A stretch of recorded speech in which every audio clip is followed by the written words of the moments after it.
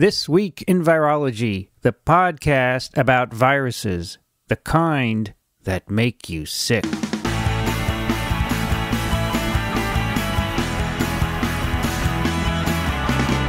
This Week in Virology, episode number 127, recorded April 1st, 2011. Hi, everybody. I'm Vincent Racaniello, and this is TWiV, your podcast all about viruses.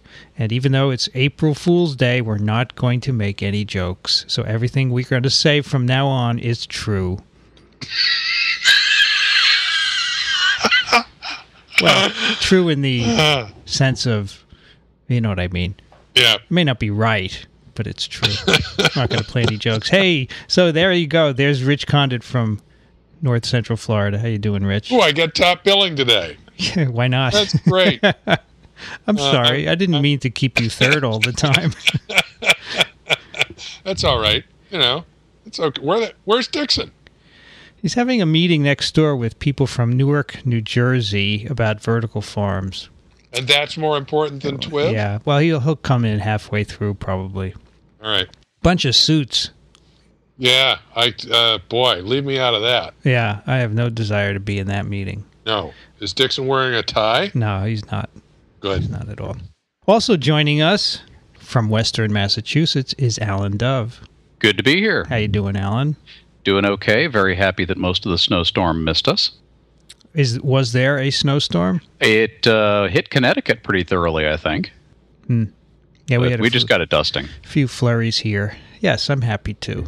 We've had enough snow. Yes. Winter is over. And today it is April Fool's Day, but we will do serious virology. We have 3 stories we'd like to get to, so let's get to it. The first one was suggested, no, it was a pick by someone. Maybe that was Dixon a few weeks ago. A novel bunyavirus isolated in China. And this is some paper.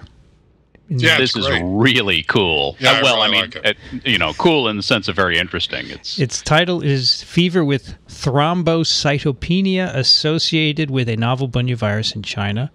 There are many authors, and it's in the New England Journal of Medicine. And I want to point out that it was the work was funded by the China Mega Project for Infectious Diseases. And this is quite a mega project. Mm-hmm. Well, large number of collaborators and a big project. I mean, this is so not like the Chinese. Yes, right. And I note that one of the authors is already deceased. So this was such a huge authorship here that just by chance someone died during the preparation of the work. That's how big it is. So this started in 2009, apparently. There was a new disease noted in rural areas of central China. Severe fever with thrombocytopenia. Shortage of platelets. Right. And Not good. Not good. You need those platelets. Also gastrointestinal symptoms. Otherwise, what are you going to serve the foodlets on? That's right. No, seriously, you need them for clotting. And then we have leukocytopenia, which is decrease in white blood cells. Right. We need those to fight infections, right? Mm. Yep. So they said, let's figure out what this is, and they ruled With out a case fatality rate of 30%. Thank you. That's huge. Which is high. So they went through some bacteria, anaplasma, which they ruled out. And anaplasma, I must admit, I have not heard of previously. Have you, Alan? No, I had not. And they decided it was not bacterial. And You didn't ask me. Rich, do you know what anaplasma is? Nope. All right. I figured you didn't. Like, you're as narrow as I am, but I could be wrong. Nope, I didn't know. I looked it up. Yeah, it's a bacterium that can cause these symptoms. So they started doing some workups, and what they did was put samples from the patients into cell cultures. They took... white cells from patients and stuck them into culture. White cells. Yes, that's right. They took white cells, and they inoculated monolayers. And I found this very interesting. The one that they actually got first was from a 42-year-old man, the first virus. They inoculated monolayers. Actually, it's a dog microphage line that they initially used.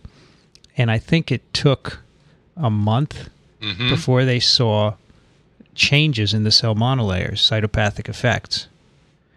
And then they took that and then reinfected cells, and then it happened quicker. So I guess the issue was that there wasn't much virus there to begin with, I suppose. That would be my suspicion. Of course, you could always, in passaging it, the virus could acquire changes that it would adapt it to cell culture. Right. That's not uncommon either. But my guess is that at least in the beginning, they were dealing with very little virus. Yeah, I was thinking probably very little virus and probably not a cell line that's ideally adapted to replicate it. So the two things together. You might ask why they used a canine macrophage line. Well, they tried a bunch of different lines, and this is the one that gave them cytopathic effects. Yeah, it actually grows on a bunch of different cell lines in the end, they find out, but the only one where they could easily see it was this, because it causes morphological changes in the cells. I found this approach interesting because it may not be the one that you would use here in the U.S. I suspect you would use maybe this in conjunction with PCR, but here we're using classical virology. Absolutely. You know, it just goes to show if you don't have visible effects of a virus in a cell, it's hard to detect it. Right. Now, in my lab, nothing would last a month in the incubator, so we couldn't do these isolations. We'd let it go a week, and if nothing happened, we'd throw it away and go on to something else. The cytopathic effect to me is interesting too, and they have a really nice picture here. I'm used to using cells that grow pretty flat in a monolayer, and cytopathic effect is typically as the cells rounding up. This is the opposite. The canine monocytes are ordinarily kind of round, and when they show the cytopathic effect, they flatten out on the dish, become more macrophage-like. Right. Cool picture. So after this first one, they got 7 more strains by inoculating cell cultures. And then, of course, they went on to sequence these, and they turned out to be bunyaviruses. Are you guys still there? Yeah. You just got so quiet. Yeah. No, we're letting you walk through it. Well, they also did electron microscopy. Yes, of the infected cells, and they saw virus particles there. Yeah. Which are obviously membraned. So that's a clue. The electron micrographs make it obviously a membraned virus. That's correct. So that doesn't narrow it much, but some. And you could tell the size also, which will narrow it further. Mm-hmm. But, of course, to identify it, you'd need to do some sequencing, right? Right. Which is what they did, and it turns out to be a bunyavirus. Now, does anyone know an example of a bunyavirus? Too bad our audience can't chime in here. Rift Valley fever. Yeah, we've talked about that on TWiV, right? Mm-hmm. Yep. Hantavirus. Hanta, right? Segmented, negative, stranded RNA viruses. Enveloped, right? Enveloped. Sometimes they're vector-borne, like ticks, right? And something we haven't talked about a lot is that not only is it segmented, but in some of the bunyaviruses, one of the segments is ambisense. That's right. Has both polarities, right? Right. Both a plus and a minus, 2 different genes, one in the plus open reading frame, one in the minus open reading frame. Yeah, which is, I've always found that odd, why they would evolve to be that way. Yeah. And just these viruses and no others, right? Actually, the arenaviruses do this some. Yeah. I think it's arenaviruses, but there's just a couple of them. Well, it's a way to save genome space if that's the pressure. I suppose, but you don't find it everywhere, so it's not. No, right. It's not universal. Not universal. So that showed it was a bunya, but it was a novel bunya. So it's in fact the bunyas. There's a great bunyavirus page on Viral Zone. I love this website. A wonderful website. I use it all the time. And you can see the classification of the bunyaviruses, and of course, like any good viral family, it's divided into genera. And this one is part of the Phlebivirus genus. It's a new member of the Phlebo or Phlebo, I'm not sure. I don't know how to pronounce that. Because there's hantaviruses, nairovirus, orthobunya, Phlebo, and tospo, which I believe are viruses that infect plants. That's right. Tomato spotted wilt virus is the type species. And it's vectored by an insect, right? Mm-hmm. And the Phlebos are also vectored. Here it says mosquitoes. Oh, here's another one we've talked about before, Crimean Congo hemorrhagic fever virus. Right. Yep. So a lot of these are pretty nasty viruses. Right. but often associated with hemorrhagic fever of some sort. They also looked at serology in these patients. They had sera before. They have acute and convalescent sera. So what that means is when you're really sick, they get sera, which is probably when you first come to the physician. And then when you're better, they take sera. And then they look at the rise in antibodies. Antibodies don't typically rise until late in infection. So you can see an increase from acute to convalescent sera. And in fact, they demonstrated specific viral antibodies. They did actually neutralization tests in cell culture to show that the antibodies in these patients were against the specific virus that they had isolated from those 11 or 12 individuals. Right, and there are some important points that came up both in the sequencing and the antibodies. All the patients who were PCR positive for the virus were antibody positive.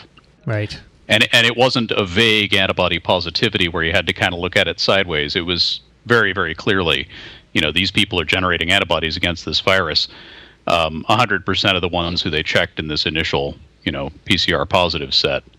Yeah. And the sequences show pretty much what you'd expect for a novel bunyavirus. There's some diversity there. It looks like what ought to be coming out of this population. I think there's also evidence from the sequence that there's no human-to-human transmission, right? Right. And probably all independent infections from whatever the source was. Right. They're not related closely enough to have been human-to-human. And when they get to also in the serology, they did epidemiology. So they looked at a bunch of normal controls, and none of them had antibodies. So importantly from that, it's not like you get a lot of inapparent infections. It looks like if you get infected, you get sick. Right. And you don't There's pass nobody. it. They looked at a couple hundred people in the endemic area who were matched to cases, and then they looked at a bunch of people outside the endemic area too, who were healthy or who had other conditions, and they find this virus nowhere except in cases of this disease. So no human-to-human transmission. If you get infected, you get sick, so there are very few inapparent infections.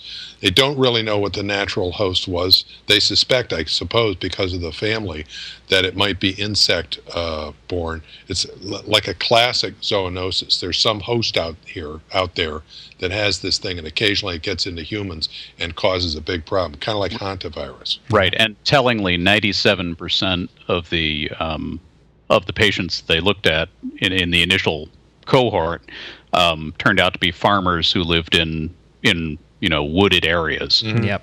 So very consistent with the zoonosis. So they have a little description here of the symptoms, which they say are nonspecific, which means any virus could cause them. Right. And they have, remember, 30% fatality. They say multi-organ failure developed, but they don't know why the deaths occurred. What I find really cool is the epidemiology. Mm-hmm. They went and looked at, so as Alan said, a lot of them were farmers living in rural areas. So they started looking in mosquitoes. They checked 5,900 mosquitoes. Yeah. Wow. Well, we got a lot of authors. Yeah. There's probably only about 10 mosquitoes each. Yeah, that's right. And they were all negative for viral RNA by PCR. Can you imagine doing 5,900? Yeah. And then, really? So I can imagine you get 100 and they're negative, and the boss says, go get 100 more, and they're negative. And they say, well, keep getting more. Okay. Well, mosquitoes are easy to get, too. But then they looked at ticks, and 10 out of 186 ticks were positive for the same virus, pretty much. And there you go. It might be in ticks. So only 5.4%, but I guess you just need a positive tick to get you. It wasn't exactly the same virus. Yeah, not exactly, right? But similar enough so that they called it the same virus, which is SFTSV. Yeah, now shouldn't this be something like Henan virus or... Yeah, they need to get a better name. SFTSV. But I guess we're probably stuck with it at this point. And SFTSV is based on the severe fever with thrombocytopenia. Yeah, that's sort of like SARS, right? Well, I guess SARS stuck. Severe acute respiratory syndrome. Yeah, but SARS is pronounceable. Yeah, this one is not. It's all consonants, right? Now, this has been a really nice exercise so far, and I think this is really instructive for us with respect to other viruses, which we've talked about. They say in the discussion, first sentence was, although we have not fulfilled Koch's postulates, our findings suggest that SFTS is caused by a newly identified bunyavirus. Right. So, and in fact, we would all agree that the data don't prove anything, right? Right. Well, they do. Right. They prove a lot of interesting things about this new virus they've discovered, but they don't prove that it causes this disease. Right. It's just in a lot of people that have the disease, but they'll have to do some studies elsewhere in China and the rest of the world to see if the association stands. Looks pretty good to me. It does. It looks good. And the things that I pointed out are the things that really stood out to me, in contrast with some studies that you see where, there could be this, could be that. This could be a secondary infection. It's just an opportunist. But then if you look in patients who have other conditions, maybe you ought to see it. And you could say maybe you haven't looked at a big enough sample, but it's kind of suspicious that in people who don't have this condition, they haven't yet found this virus. Yeah. So my question is, why are they just finding this? Is this a new disease, or it's just never been? I think it's a matter of looking. They say they don't think it's a new disease. Right. Okay? They say that it's probably been around for a while. Now, actually, if that's true, you would think that if you did a wider serosurvey, well, maybe you wouldn't, because it's pretty lethal. Maybe you. And it depends on how persistent the antibodies are. They do note that. Somewhere in here, they said people up to a year after infection seem to still be antibody positive, which does suggest that if you did maybe a broad serosurvey in these rural areas, especially, it ought to turn up. Yeah. And this once again reminds me of hantavirus, because there's a long history of people dying of acute respiratory distress syndrome, ARDS, in the U.S. of unknown etiology. And right. When hantavirus was identified as something that could jump from mice into people and cause these same symptoms, my understanding is that they went back and looked at sera from a lot of these cases of basically idiopathic ARDS, and found that, yes, indeed, those people had been infected with a hantavirus as well. So, as they say, the symptoms are nonspecific.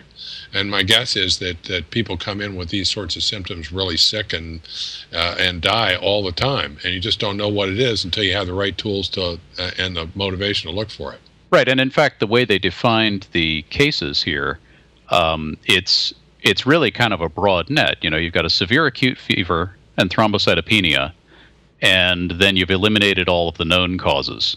And that's the standard for the case definition, which is probably why when they do their epidemiologic survey, they see something like 70% of the SFTS cases were positive for this virus.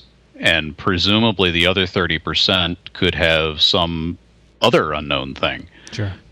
Yeah, because these are nonspecific symptoms. Right. Could be a lot of things. So what's to be done next? Don't get bitten by ticks in China.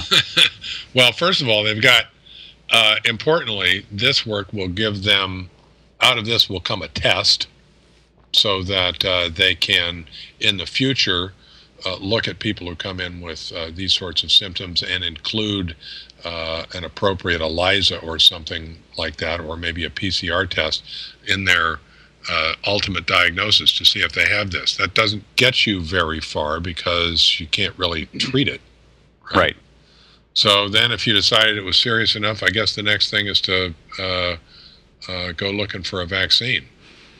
Yeah, it depends on how extensive it is. If it's relatively rare, but actually, maybe what's next is to try and figure out what the host and the vector are. Yeah, that's right. We don't know what the reservoir is, right? Because it probably doesn't just replicate in ticks. It's probably coming from another animal. Right. Right. And they mention a bunch of hosts for this tick. Most mammals, dogs, cattle, sheep, yak, donkeys, pigs, deer, cats, rat, etc., hedgehogs, weasels, and humans, along with some birds. So I guess they're out there trapping and checking for the virus in a bunch of these animals. Yeah, and in terms of vaccine, I suspect it's not going to make a lot of sense to go in that direction versus something like a vector control effort. Right. Yes, which would have other benefits, because this is certainly not the first tick-borne disease that's been discovered. Yeah. I suspect we'd like to know if it's outside of China too, right? Mm-hmm. Absolutely. See how extensive it is. So I'm sure we'll hear about this in the coming years. And so I would say that this is a success for the China mega project for infectious diseases. Yeah. Yeah. They have this virus, and now they can go forward. And we're not saying that they're proving this causes this disease, but it's a good start. And as we said, you can go forward now and do what you need.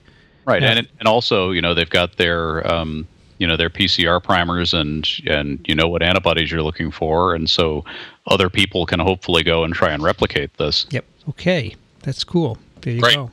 Yeah. Story 1. Story 2, I wanted to visit briefly the polio outbreak in the Congo, which we talked about back on TWiV 110, because the Morbidity and Mortality Weekly Report came out with a report on this. It's not quite over yet. It's called Notes from the Field, Polio Outbreak, Republic of the Congo, September 2010 to February 2011. I have to say that since I finished Inside the Outbreaks, which you sent me, when I read something, it says Notes from the Field. It does something completely different to me. Yeah, because cool. I have some sense now of what that means. That's an incredible work that people do in the field. Have you read that, Alan? I have not. Can you send a copy to Alan, Rich? Sure. I will do that. Because I'd like to get the author on TWiV at some point. And I spilled coffee on it, Alan. You're going to have to deal with that. But I'll be able to read through it. Yeah. Okay. As long as it's not an e-book, because you spill coffee on those and they're done. So there was an outbreak in the Republic of the Congo back in September 2010, type 1 polio virus. There were over 300 confirmed polio cases. It was an unusual outbreak because it was a high fatality rate, and the age was higher than normal for polio. Searching for the mean age. 20 years of age. The mean age of patients, 20 years compared to like 7.5 elsewhere in the Republic of the Congo.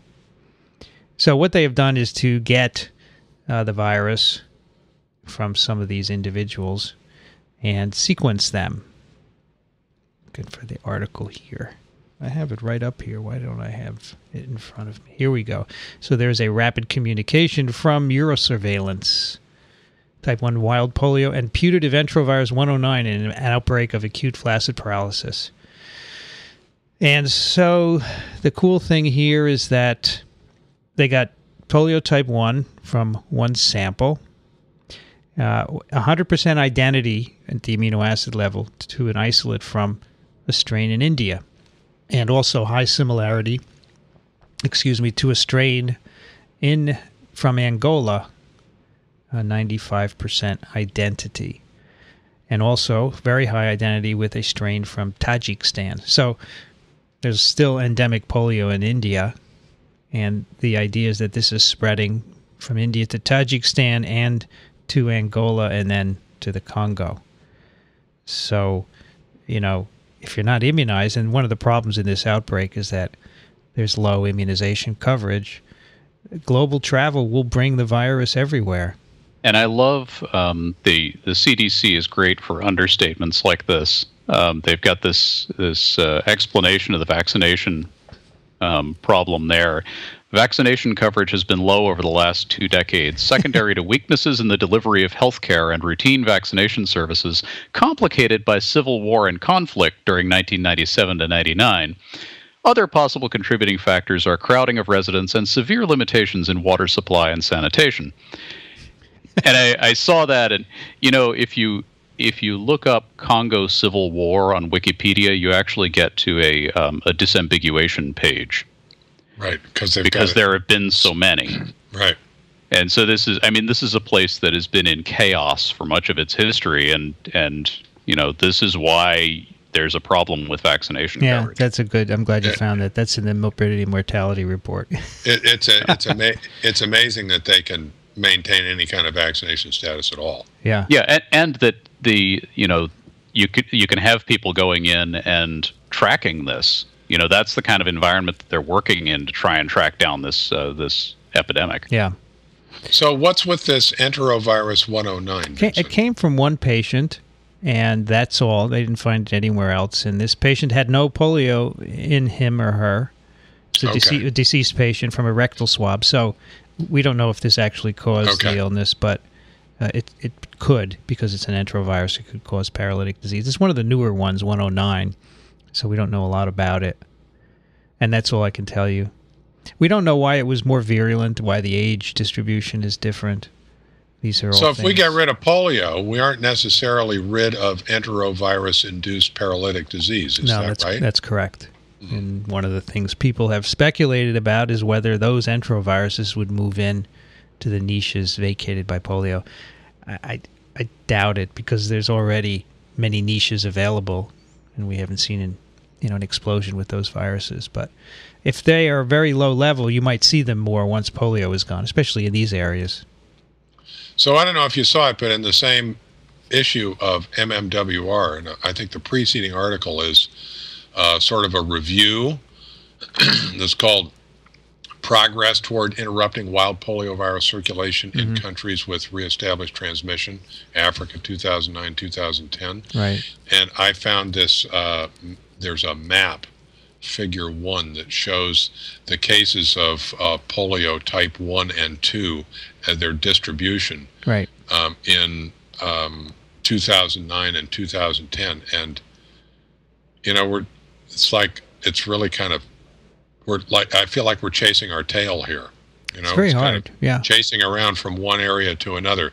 One country's clean one year, and it's got a problem the next year, and it kind of keeps going around. Right. No, that's the problem Bill Gates is up against when he says, we're going to eradicate it, and then people say, don't waste your money, because it's hard. You have to do really high immunization coverage. Otherwise, that's what happens. You get polio. It comes back. Got to stop the war.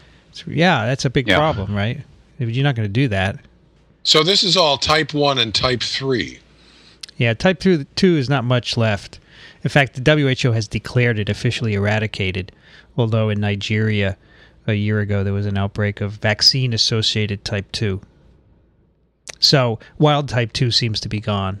So I noticed that part of the vaccine strategy for some of these outbreaks was giving monovalent type 1 vaccine. Yeah, they decided to do that recently, right, in the last 5 years or so. Are there a lot of programs now that use like divalent that don't have type 2 in them, since type 2 has been... Okay.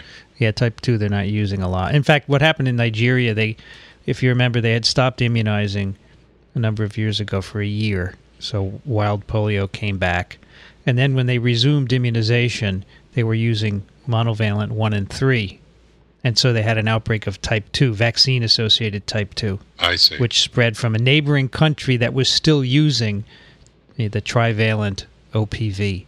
Oh, what a problem. You see this? It's so complicated. Yeah. It's really tough.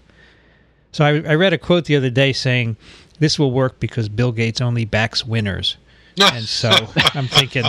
Well, I also remember a quote from the Gates Foundation had this meeting to look at 5 years later on a bunch of its projects that were highly innovative projects. And one of the quotes was something on the order of, "We were naive. Yeah. This is more difficult than we thought." Well, I think that's a fair assessment. They certainly were. But they were so what's the word? Complacent? They were confidential. No. Confident? Complacent? They were very confidently naive. They said, this will work, Right. And Alan and I criticized it years ago. Yeah. I wonder... Yeah, as for Bill Gates backing winners, you ought to Google Microsoft Bob. Just a thought. Yeah. Okay. Yeah, not everything they've done has been... Not everything they've done has been great. One last thing I wanted to note here. There was no direct contact between all the cases. Okay, so it's not person-to-person spread. So they don't know what the source was.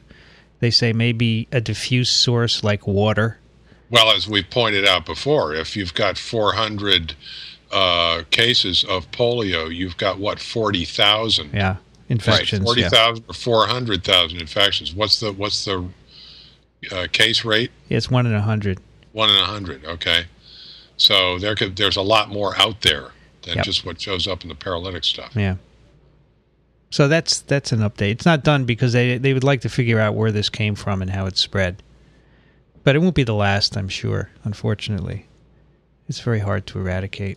It's pretty low now, globally, less than 2,000 cases, but those 2,000, 20,000 infections, right? And it's hard. It's hard. All right, so let's move on to our third story, which was this suggested by someone? Yes. It was a reader email, right? Can't remember. Or was it Michelle last week? Yeah, she picked something else. Okay. I think it was a reader email. Anyway, it is called biofilm-like extracellular viral assemblies mediate HTLV1 cell-to-cell transmission at virological synapses. So this is not a virus we have talked about, right? HTLV1, human T-cell leukemia virus type 1. And this is a retrovirus, one of the 4 or 5, I guess you would say, known human retroviruses. So there's HTLV1, 2, and 3, and HIV 1 and 2. And actually, HTLV1 was the first human retrovirus discovered before HIV. And it infects quite a few people, 15 to 20 million people, mostly asymptomatic. 5 to 10% of the infections lead to leukemia or these inflammatory syndromes with wonderful names like HTLV1 associated myelopathy, tropical spastic paraparesis, HAM-TSP, and those are inflammatory syndromes. So this paper does a very cool thing looking at how viruses transferred from one cell to another. And we know for both HTLV and HIV that sometimes viruses are passed from cell to cell by very intimate contact. So we have this vision of virions budding from the cell surface and floating around and encountering a number of cells. And that probably doesn't happen a lot for HTLV1. You probably need cell-to-cell contact. For HIV, there's something called the virological synapse that's been shown to form. When you get infected with HIV, it's picked up by dendritic cells, and then those dendritic cells go into the lymph node where they present the virus to lymphocytes, and the dendritic cell and the T cell form a synapse. And in that synapse, the virus is introduced into the lymphocyte. And in this paper, they are looking at this kind of synaptic transmission, and they say actually it doesn't form a synapse, but the infected T cells put new virions on their surface, and they keep them in this structure on the surface which is carbohydrate rich and is made up of proteins of the extracellular matrix. Right. And they liken it to a bacterial biofilm. Right. And so when these cells contact another cell, they present this little packet of virions on the cell surface to the target cell, and then they infect them. They would take CD4 T cells from people with HTLV1 infection and analyze those. They have these wonderful pictures of clusters of viral proteins on the cell surface. And figure 1 is just staining for viral proteins. You can see them. They're little bundles of virions. I've never seen anything like that before. Right. And they co-localize with these intracellular matrix proteins. Right. Carbohydrates. Right. They actually use, this is an amazing table here, where they stain these, I think it's in the supplementary data, they stain these cells with a variety of lectins, which are carbohydrate-binding proteins, just to figure out what particular sugars are there. And they can pretty much identify the precise sugars that are anchoring these virions to the surface. So they can say, yeah, we have this sugar and that sugar, using these plant lectins. I think it's important that they have a bunch in the supplementary information that don't work. Mm-hmm. Okay. So it looks like a specific effect. Yeah, in fact, for all of the lectins and also for the extracellular matrix proteins, not every one is present. Right. Right. It's not just like, oh, whatever we use lights up these the whole surface. Yeah. That would be suspicious. The other thing they found in these structures, I don't know what to call them. What do they call them? I think they give it a word of some sort. Packets of virions on the cell surface. They find tetherin. Right.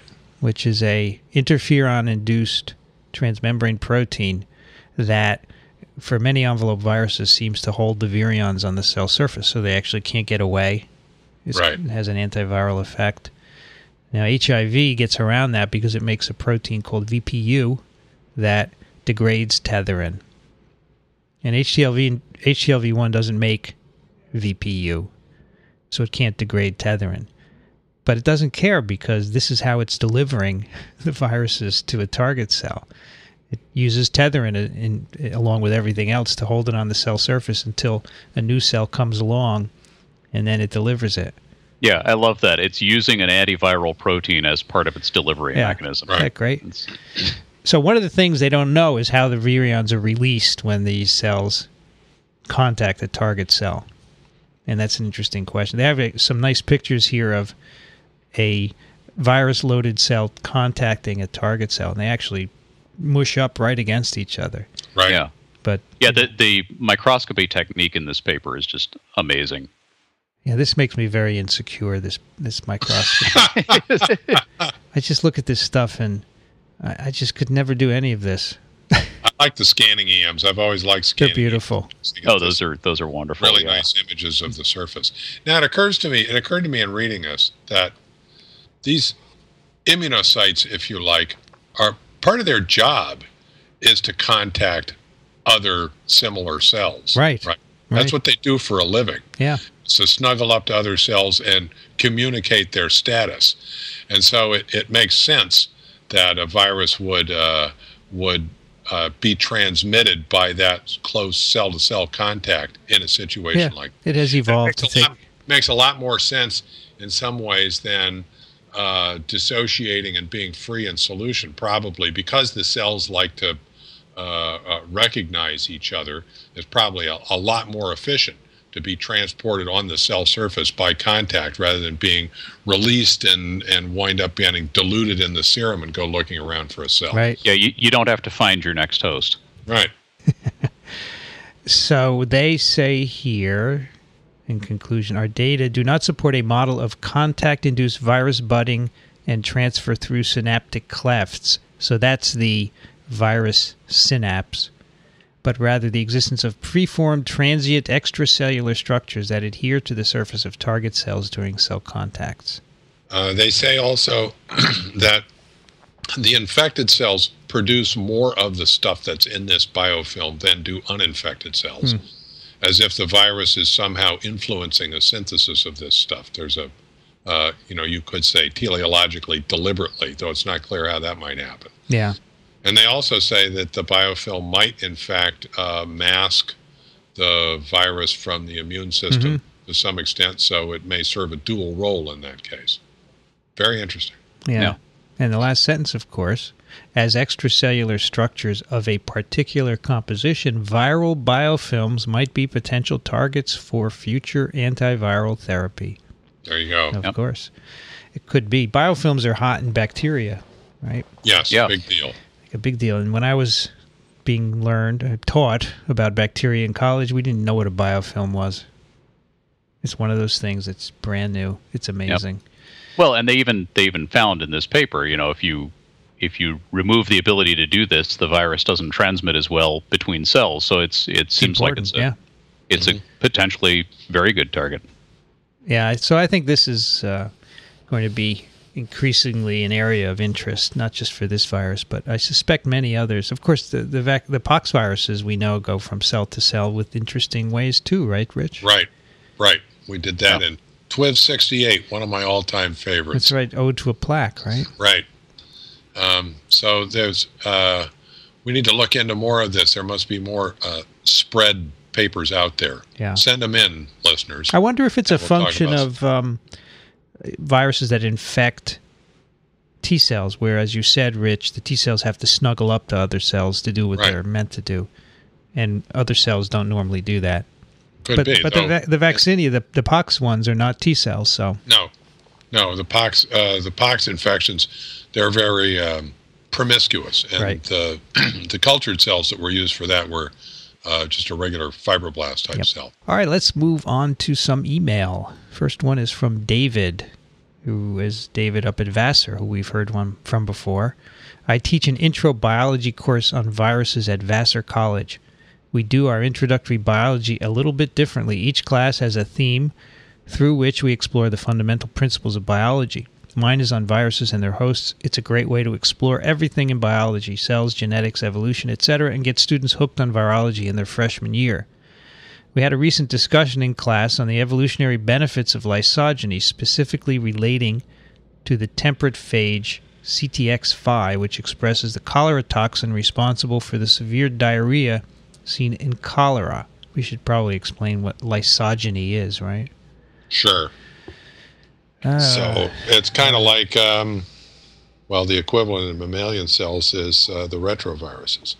Yeah. So in this case, we're talking about double-stranded DNA-containing viruses. The classic is phage lambda, called temperate phages, that infect a naive host, inject their DNA, and they actually have a decision at that point whether they want to go through a lytic cycle or a lysogenic cycle.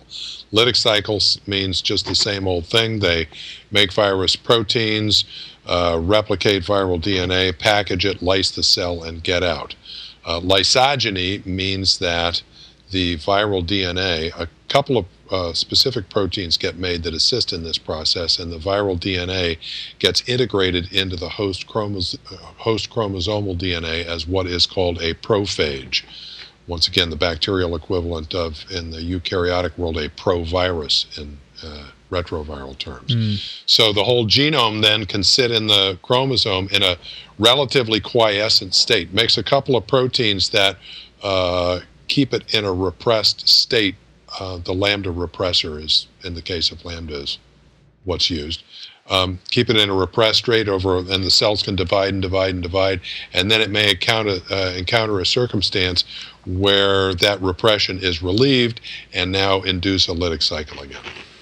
Of course, a nice difference between phages and retroviruses is that once the retroviral DNA is integrated, it's there for good. Correct.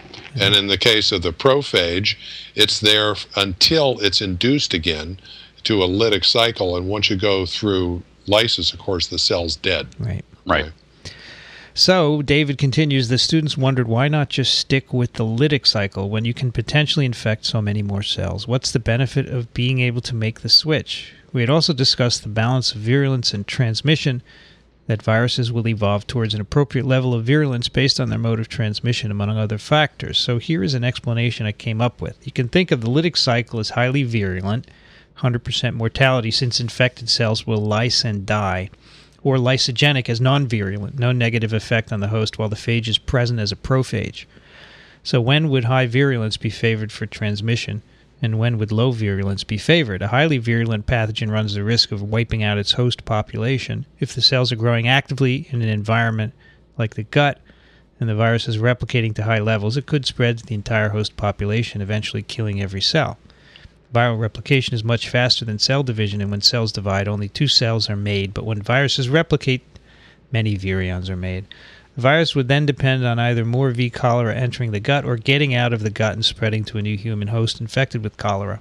Alternatively, cholera can also grow in the environment, so the phage could infect the cell in the environment. However, there is some obvious risk there, that of finding the next host, cholera cell, either in a gut or the environment. It's a big world out there for a tiny phage and a tiny bacterial cell to meet each other. A less risky approach might be to limit virulence and allow prophage-infected cells to survive. The cholera cells will be returned to the environment where they can replicate, or to a new human host where it can also replicate. Either way, the phage is guaranteed to find a host because it's already in it. Now, if the prophage finds itself in cells that are no longer growing, there may be an advantage to getting out and finding happy hosts. Cells that are not growing could be at a greater risk of cell damage and death. Perhaps they are not acquiring the nutrients and energy necessary to grow or repair cellular damage. If the cell dies, the phage will not be able to replicate, so the phage would enter the lytic cycle and release progeny. The risk of not finding a new host would presumably be lower than the risk of staying within a dying host. High virulence, therefore, is advantageous for transmission in this situation. What are your thoughts on this explanation? I'm sure there are other ideas, and I'd be interested in hearing them. I thought there was... I haven't followed this story in several years, but I know Rita Caldwell was working on exactly this, CTX-5 and cholera. Right. And I don't know if she's still... she kind of went into public policy and did quite well with that. But I thought some of her work and some of the other work on that in the 90s had shown that there was some role for some CTX-5 produced protein in the ecology of Vibrio cholerae in the environment, like when it's not in humans, because it has a free living life cycle. It's out there in estuaries and in other, out on the ocean. And I think it's normally just living among the plankton and doing its thing. And I somehow thought that there was something going on with this phage giving maybe a selective advantage in that environment. And as I say, I haven't followed it recently. Maybe that didn't pan out, but it's possible that the host may actually benefit in that context too. Mm-hmm. Right. Yeah, this is something that we didn't point out explicitly in talking about lysis versus lysogeny, and that is that in this whole process, the bacteriophage can pick up host genes and transfer them to other hosts. So it's a way of horizontally transmitting genes as well. So the phage can wind up carrying genes that are advantageous to the host, so that when it lysogenizes, the host has an advantage. Right. That makes the sort of selection pretty complicated. So I asked Max Gottesman, our resident phage expert here, who was on TWiV a while ago and talked about phages. I said, why don't all phage lysogenize? He said, from the phage's point of view, being a prophage protects against drying and other insults in the environment. So there you go. If you're in the host, you don't have to worry, yet you can still be passed on to new bacteria. So you're fulfilling the transmission as a prophage, but and for the host, phage carry useful genes, toxins, protective cell wall components, etc. So but at the same time, you're not making a whole lot of virus when you're a prophage. Right. The occasional bit of lysis helps you really get around. Yeah, it does. And go to other bacteria and carry your genes with you. So going in and out transfers genes also, right? So there's a selection for that at some level. A phage that can pop out and pull a gene with it may have an advantage. Mm-hmm. So I don't know. That's what we think.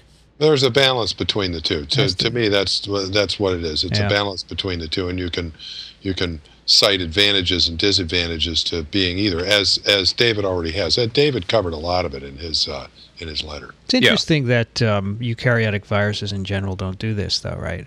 Right. It's a real difference, and I wonder why that is. I have to think about that one. You don't have situations where you can switch between lytic and non-lytic states. With the retros, they go in and they're there.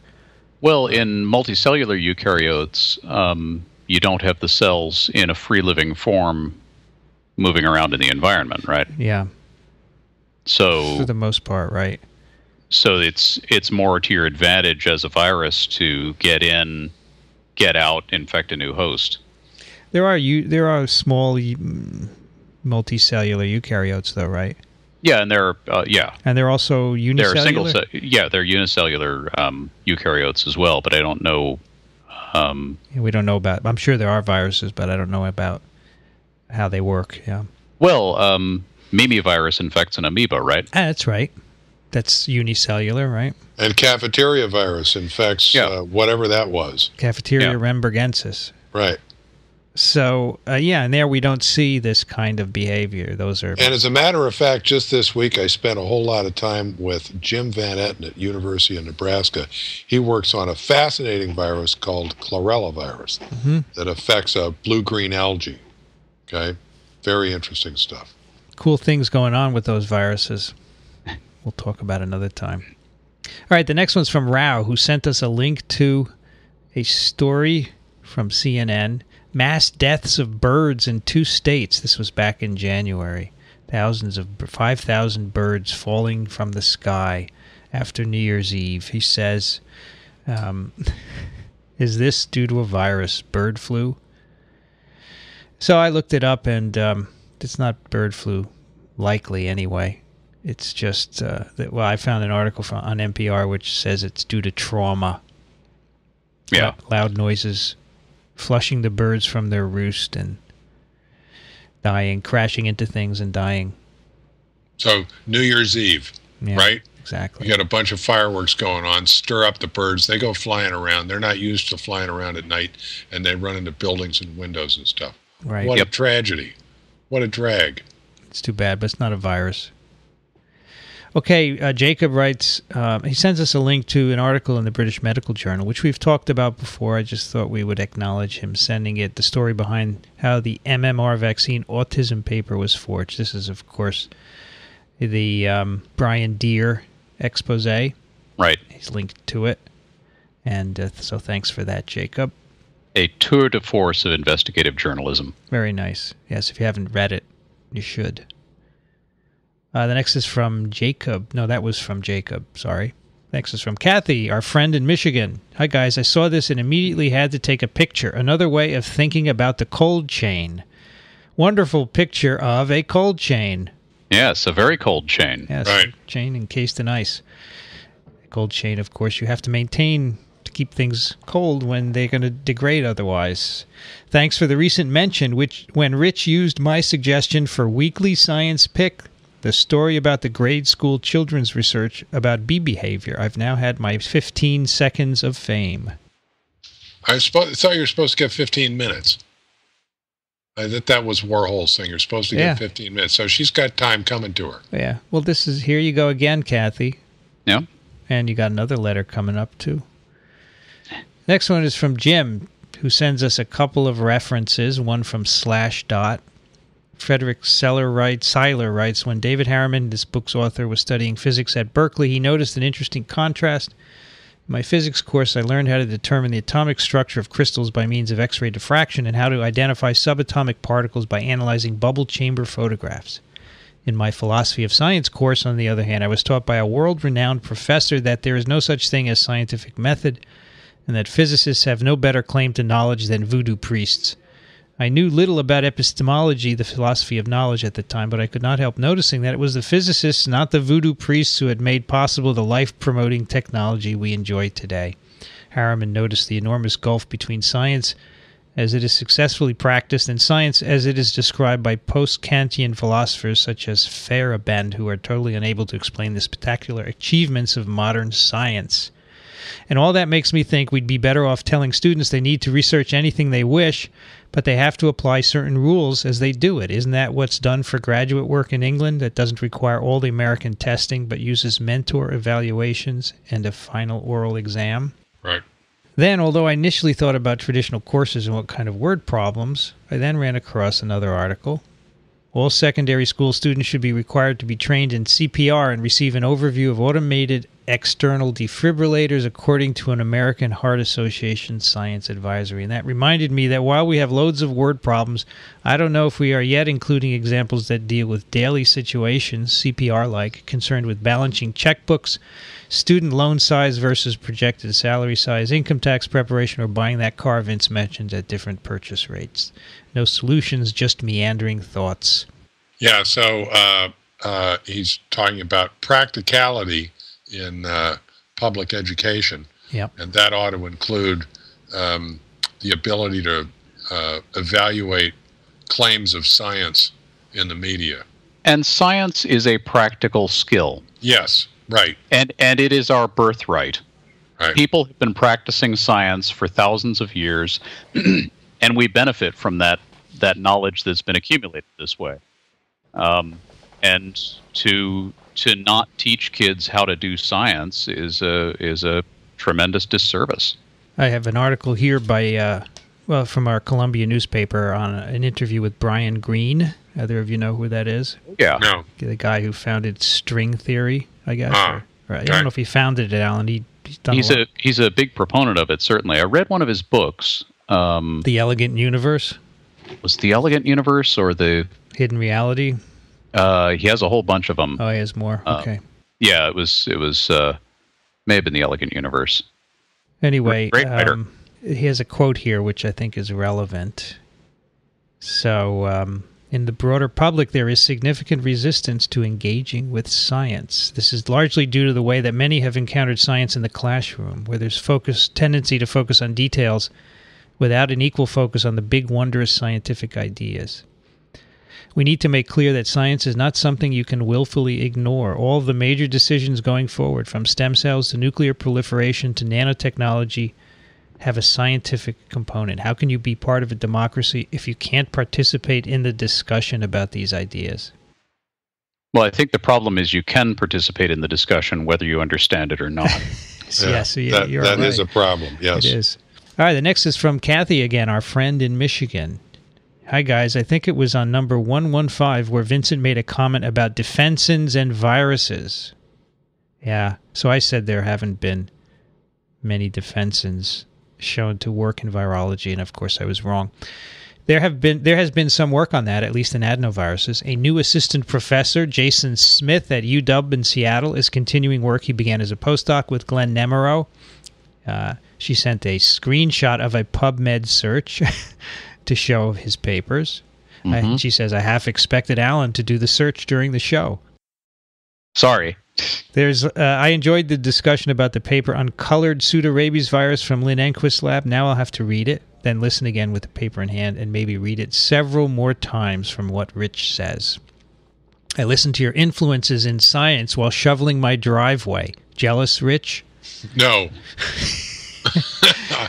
I did my time. One of my influences in science, beyond my parents, chemists, and teachers, advisors, mentors, was reading at a young age my father's copy of a translation of the biography of Marie Curie, written by her daughter Eve in 1937. That would be an interesting book. Yeah. You guys read that? No. That would be cool. Jason Smith I met when I visited UW last month or 2 months ago. And he mentioned that I had got it wrong about defensins and viruses, too. So there you go. I'm corrected. And at least he wasn't defensive about it. He wasn't defensive. I'm going to have him on TWiV. He said he would do it to talk about defensins. They're little molecules that inhibit adenoviruses. So we should do that. The next one is from Sarah. Hi, gentlemen. Any gentlemen out there? Not here. I'll let you know if I see any. I discovered the podcast relatively recently and really enjoy your work. I did my undergrad in microbiology and some grad school in public health, and after working for several years as a technician/analyst doing molecular biology and other techniques in academic labs and a vaccine biotech, I just started nursing school. My goal is not to leave the mentality or love of basic science research behind, and to that end I recently attended a seminar on campus by Paul Gopfert of UAlabama Birmingham with the title Cryptic Epitopes, Implications for HIV Vaccine Design. The closest related paper I could find of his with a brief search was published on 18th January 2010 in JX Med. I'm not an HIV expert by any means, but I'm fascinated by the challenges this virus poses in practice, namely vaccine development and mutations that lead to multiple drug resistance. Never mind all the ways human behavior can affect the trajectory of HIV infection, e.g. adherence to ART. In this talk, Gopfert honed in on a realization that some HIV vaccines being tested in the field attempt to raise an immune response to epitopes whose sequences have been codon optimized for optimal expression in humans. This is in contrast to other clinical studies using non-codon optimized sequences derived from known field isolates of HIV. The problem with this codon optimization strategy is that the population of immunogenic epitopes from all the other reading frames, 2 forward and 3 reverse, is completely different than what the wild-type epitope population would look like. if I understand the consensus right, this would mean that even if the vaccine material is expressed well in the patient, the immune response would be largely irrelevant and unprotective. That is assuming that these other reading frames are really relevant. Do we know that? No, I don't know of any evidence that they are relevant. Okay. I mean, we know there's an envelope and a gag protein, right? And you make antibodies against those. I don't know about these cryptic epitopes. No, neither it's from do the I. University of Alabama at Birmingham. She goes on to say, is it just me, or does the use of codon optimization of an HIV antigen sequence for vaccine use seem like a big bad idea in hindsight because of this issue of the alternative reading frame antigens? These are two different things we're talking about here. Codon optimization is different from reading frames. Well, I think the idea here is that, now I haven't looked at this paper, but I think the idea here is that there are hidden reading frames, maybe in the antisense direction or in different reading frames within the genes that are ordinarily thought to be the major immunodominant epitopes, the things that you would immunize against. And so if you go codon optimize, you screw up the coding sequence for those otherwise cryptic open reading frames, and so they wouldn't be expressed properly. I see. Well, this study, they look in patients and they find evidence that some of these cryptic open reading frames are in fact produced in people, and they mutate during infection, suggesting there is some immune pressure on them. But we don't know what he says. We don't know what these proteins do. Right. So, or if they have a role in immunity. Yeah. So in the absence of knowing that these proteins have any function, that it's hard to say whether it was not a good idea to codon optimize or not. We do have a great tendency. I was just dealing with a problem. Well, not a problem, a phenomenon today. We have a tendency to look at sequences and focus in on the things that we think are the open reading frames, and sort of ignore things that might be embedded or antisense in there and say, well, that can't be real, It can't be. We do. And so it does make sense to have a look at these things. Sure. Yeah. I agree that we tend to poo-poo certain things that are off the radar. Well, it all goes into the same thing that we've talked about before in the scientific method. Yeah. There's a natural tendency to focus in on something when you think you have the answer. All right? And the real challenge in doing science is to be able to look at that and say, well, maybe that's not the answer. Maybe it's something else. To change your mind. Be wrong. Yeah. Well, I'm looking here. I don't see... Maybe it's not the bunyavirus making those people sick in China. Yeah, exactly. Yeah, until you've nailed it all down, you don't actually... So yeah, these could be... I mean, there's certainly a lot of work going on with these. I just did a quick PubMed search on HIV cryptic epitope, and I get 40 hits. And that's not necessarily the best search to do either, but... Well, this article concludes, these findings indicate that the HIV genome might encode and deploy a large potential repertoire of unconventional epitopes to enhance vaccine-induced immunity. If it's true, this group is certainly working on it. We'll know at some point. Vaccine approaches are not really taking this into consideration. Right.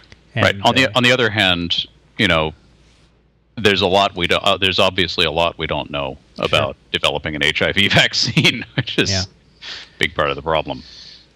I'm aware of vaccine development programs for other viruses, HSV, that also use codon optimization in the antigen sequence. And we should probably say that you codon optimize so that you get good expression in certain systems.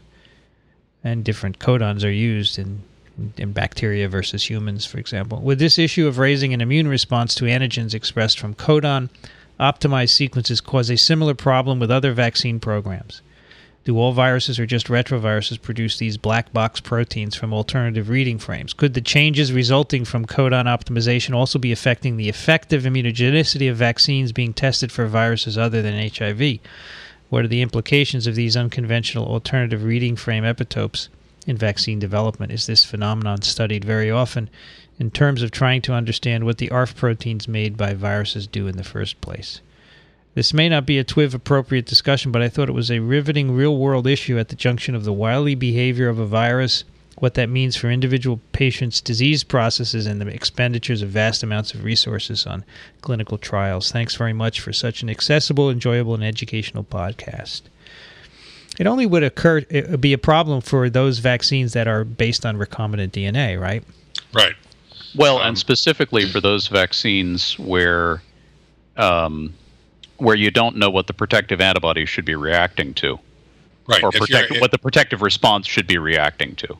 Right. If you're trying to make a vaccine and you're having trouble, okay, because you can't really determine what the immunizing epitope is or whatever, then maybe you ought to look and see if there are other open reading frames, other potential proteins that could be immunogenic that you've overlooked. Right. But there's a lot of cases where we know what the immunodominant epitopes are, and we know that you can make a vaccine that is effective based on those, and in that case, it becomes a moot point.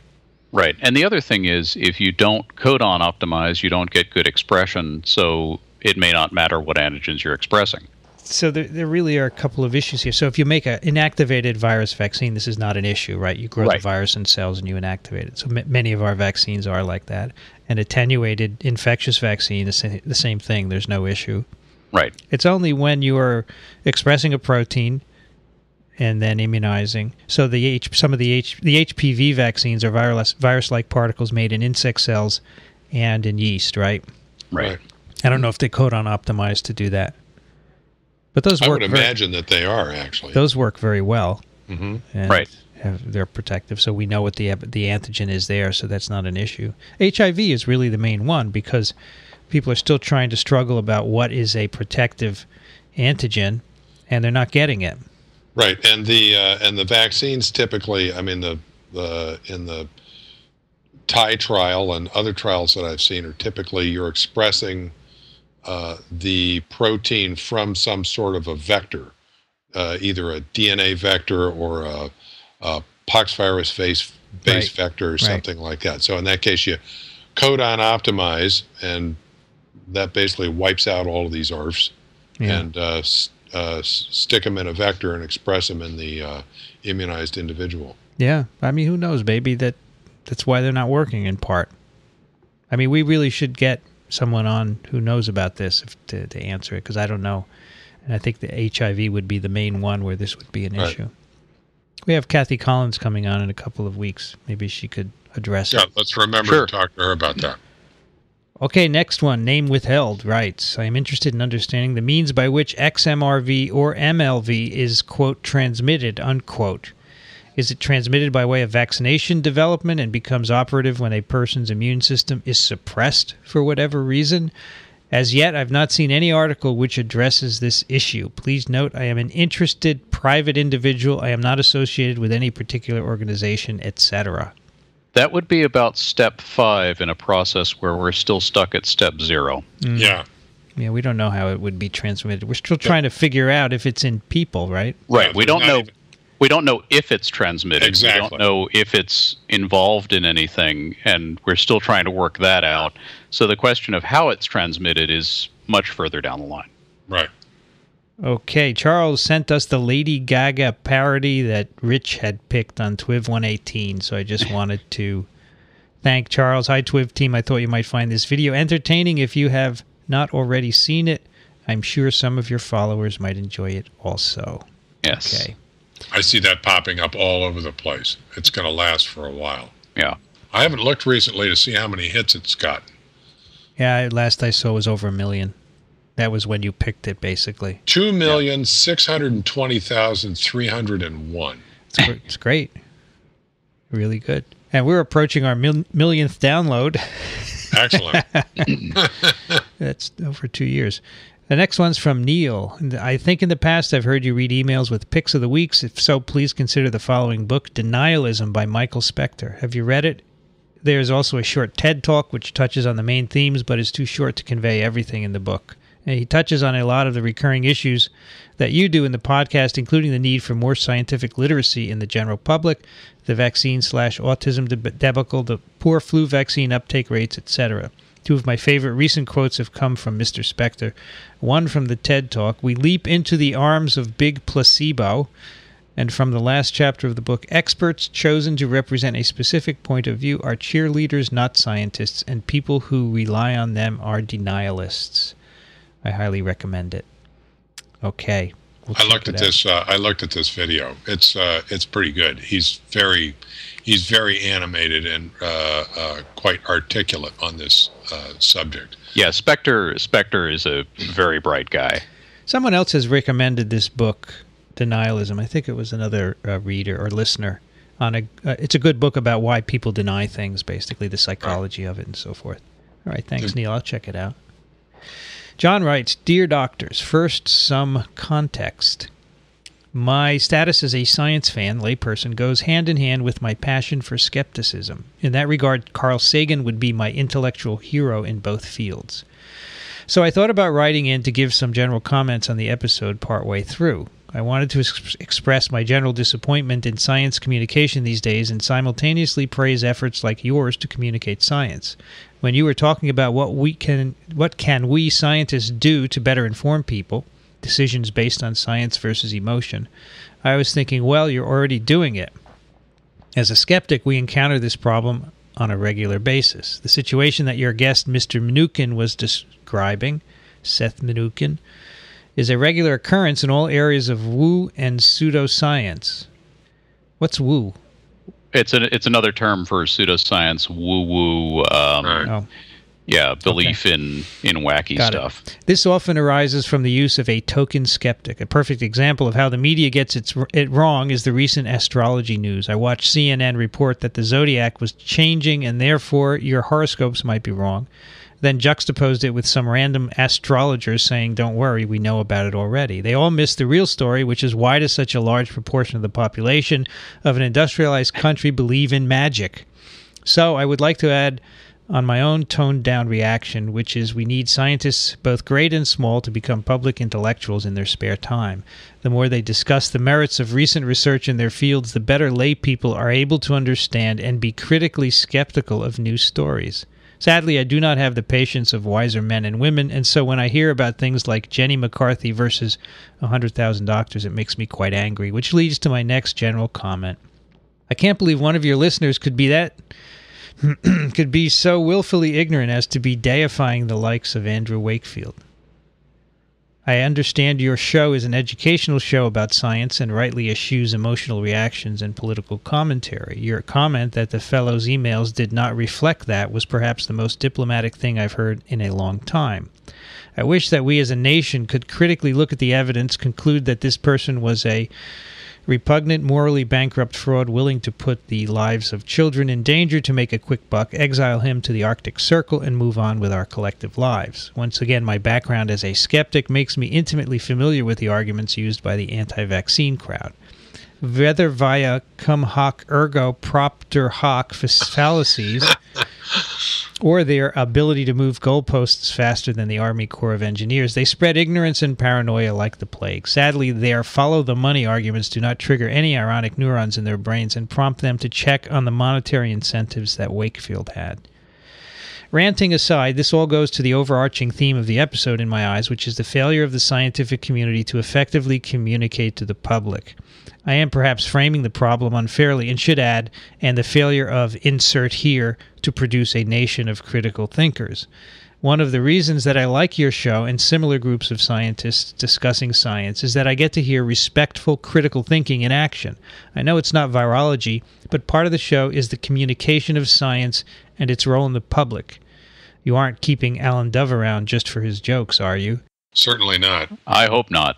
So given the Wakefield debacle, perhaps it would be useful to discuss science in the public discourse. What young scientists can do, what science fans can do, kindly urge us to be patient or spur us to action. So thanks for being my psychiatrist today, in addition to my virologist and parasitologist while I rant. Best regards, fan of the show. Keep up the good work. Lame joke about Alan. Shake fist at Rich while it's minus 2 degrees out. And looking forward to more. Sincerely, John. I've been waiting to read this for a while. I think it's... Yeah, I would say thank you very much, John, for ranting. Thank you. Right. Yes. Because we are we kind of keep it toned down. Yeah, we should. So he rant. He can rant for us. Right. Yeah. All right, that'll do it for our email. And let's do some picks of the week. Rich, what do you have for us? I came up with this right before the show once again, because I went to my mailbox and I pulled out the most recent issue of Emerging Infectious Diseases, which is a CDC publication that is fairly widely distributed, and it has an article in it under the heading of Policy Review titled, Should Remaining Stockpiles of Smallpox Virus, Variola, Be Destroyed? So this is something we've talked about very recently, and we actually highlighted an article in the journal Vaccine where the author urged destruction of the authors, it was an editorial, urged destruction of the smallpox stocks, and this is one that takes the opposite position. So I thought it was interesting. The author is Raymond Weinstein from Georgetown University School of Medicine, and in fact,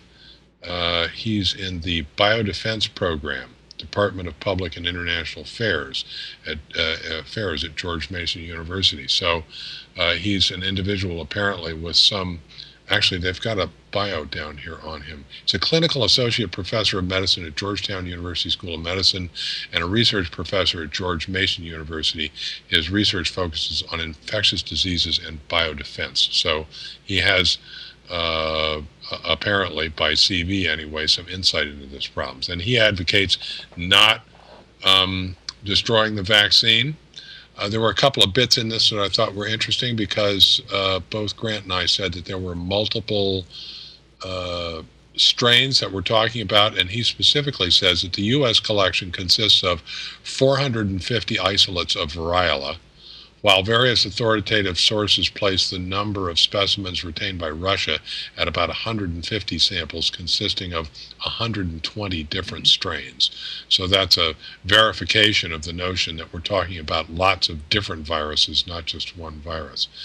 And he kind of reviews the history, and he concludes, first, that the only real benefit of destroying all the known remaining stockpiles would be the elimination of the extremely unlikely possibility of unleashing a lethal epidemic due to theft or accidental release of the virus from one of the remaining official stocks. And then he goes through the usual liturgy of reasons why it should be kept around for future experimentation, and says, don't get rid of it. So I thought that was an interesting addition to our sort of ongoing discussion of whether the smallpox virus ought to be destroyed.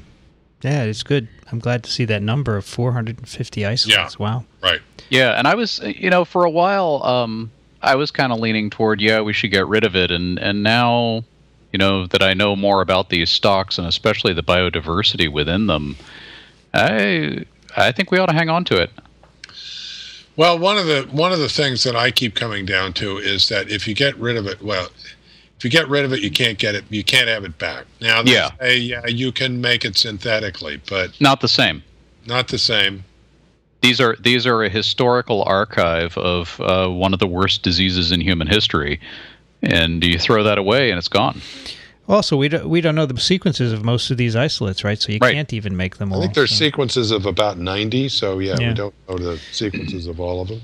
He makes an argument here that the virus actually applied a lot of selective pressure on humans. He talks about the CCR5 allele in the European population that is, at least by some, attributed to be selection by resistance to smallpox.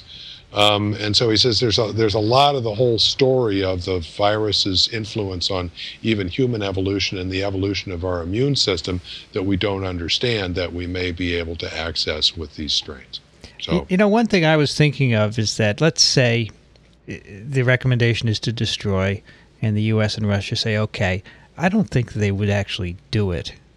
Well, that's where it gets really political. And so I bet they would say to the public, they're gone, and then they save some, and then they have to hide it forever, which makes it even harder to keep it secure, right? That would make it a lot more dangerous. So that's my thinking. It's more dangerous because I don't think they would do it, and they would do it covertly. So might yeah, as well bad things happen in politics out of the sunlight.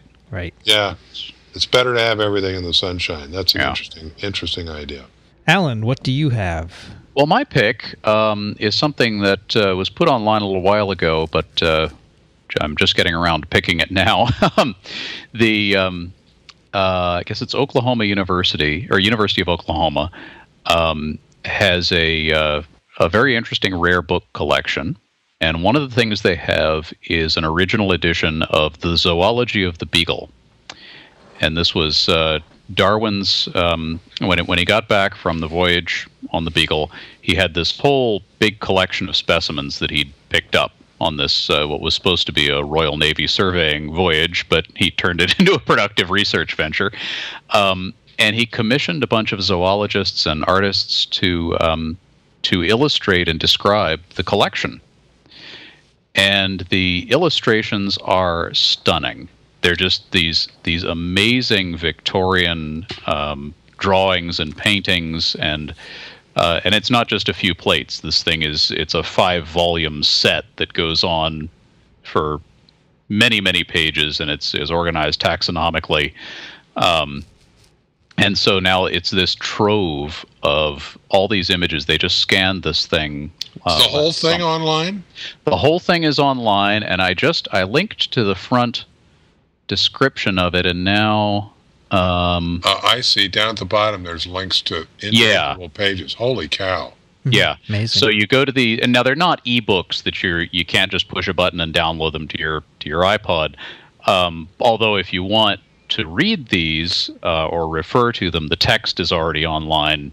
I think whatchamacallit, Gutenberg already has the text. Wow. So that's searchable, but this is mainly for the images. Each page is scanned. They're like 18 megabyte TIFFs. Yeah. Oh, yeah. Yeah, and that's the point, is that these are huge, high-resolution files that you can download the original artwork for. And if you want to, obviously the copyright on this thing expired a very, very long time ago. Sure. I think you should probably acknowledge University of Oklahoma if you're using any of these scans. But the images are just really, really cool. Nice. Here's some very cool pictures of bats. Bats, that's what I'm looking at, yeah. Nice. And excellent. Some rodents. Cool. Those are beautiful. Really nice. Good job, Chuck. Yeah. Chuck strikes again. Great. Well, my pick is a book that just came out by Paul Offit. Paul Offit is well known. He's a chief of infectious diseases at the University of Pennsylvania Children's Hospital. He's written a bunch of books. We've talked about his biography of Maurice Hilleman, and he's written a bunch of other books, The Cutter Incident. And this one is simply Vaccines in Your Child, Separating Fact from Fiction. It's written with Charlotte Moser. It's like a handbook for parents about vaccines. Gives you all the information you want to know about all the vaccines that are out there. And what's in them and how they work, and all about the pathogens themselves. Pretty straightforward stuff. That's good. This is great. There is a chapter full of questions. What are vaccines? Why do we need them? How do they work? And then safety, ingredients, practical considerations. Can I vaccinate my child if I'm breastfeeding? And then individual vaccines. Vaccines in the first year of life, second year of life, adolescents and teens. The vaccine schedule. Really good stuff. Good info. That's excellent. I'm glad he did that. That's excellent. Yeah. Why give my child the chickenpox vaccine? Stuff like that. So it's really pretty straightforward, easy to read, and good information to make you understand what you should be doing there. So and cheap. Pretty cheap. What is it? $11. $11. Yep. Buy it. So check it out if you have any questions about vaccines. I think it's really worthwhile to check that out. Good. And that will do it for TWiV number 127, recorded on April Fool's Day. Don't forget to check out our Facebook page, facebook.com/thisweekinvirology. You can listen to us at twiv.tv, on iTunes, the Zune Marketplace, or at microbeworld.org/TWiV. And we also have an app that you can use to stream the episodes to your iPhone, iPad, or Android device. You can find that at microbeworld.org/app. If you like TWiV, leave a comment over at iTunes. It helps us stay on the front page of the medicine podcast section. And of course, send us your questions and comments to twiv@twiv.tv. Well, Dixon never showed up. No, I was just thinking that. Yeah, I can hear him still talking next door, so Wow. I don't have to thank him. Alan Dove is at alandove.com. Thank you, Alan. Always a pleasure. Always a pleasure to hear your lame jokes, as John would say. Yes. Lame joke about you, actually, not by you. Rich Condit is at the University of Florida. Thank you, Rich. You're quite welcome. You know what I'm going to do now? What are you I'm going to gonna go do? infect some cells. Ah, awesome. What kind of viruses are you using? It's just regular old vaccinia. We're going to try and we got a collaboration with a guy. We're going to try and label the fats and see if we can see them with this new technology. Have fun. Sounds Yep. good. Well, Cool. I split my HeLa cells today. That's my lab. All right. And I'm Vincent Racaniello, and you can find me at virology.ws. You've been listening to This Week in Virology. Thanks for joining us. We'll be back next week. Another TWiV is viral.